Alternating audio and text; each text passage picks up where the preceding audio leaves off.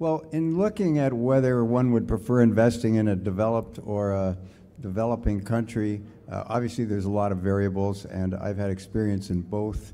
I guess my general comment would be that for our industry, the challenges are everywhere, and that I don't think you can just say that one is better than the other or one is easier than the other. They're all difficult. I think we all have preferences. Certainly for Goldcorp, we made a decision early on to stay in North and South America.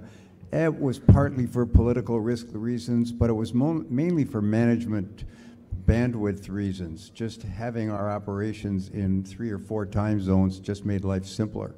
But within those time zones, there were some countries we preferred more than others.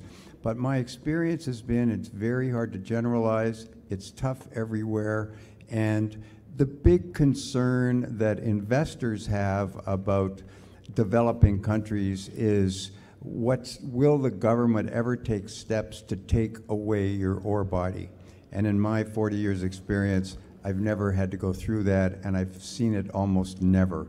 So then it comes down, the next level of political risk that you face in all countries is the government changing the rules after you get there. And the easiest rule for them to change is taxation.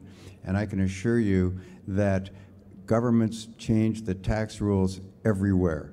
They're equally as unfavorable to mining in the developed world as in the developing world. So I think you have to look at every country and every ore body and every opportunity on a standalone basis, and then decide what level of risks you're willing to take. The other comment I would make about evaluating risk and opportunities is the larger the opportunity, the more risk you are willing to put up with. There is no doubt about that. If you found a fantastic opportunity in a country that you were uncomfortable with, most companies would still go ahead and try to develop it. So it's a standalone basis. Analyze each case as it comes, and then make your decisions.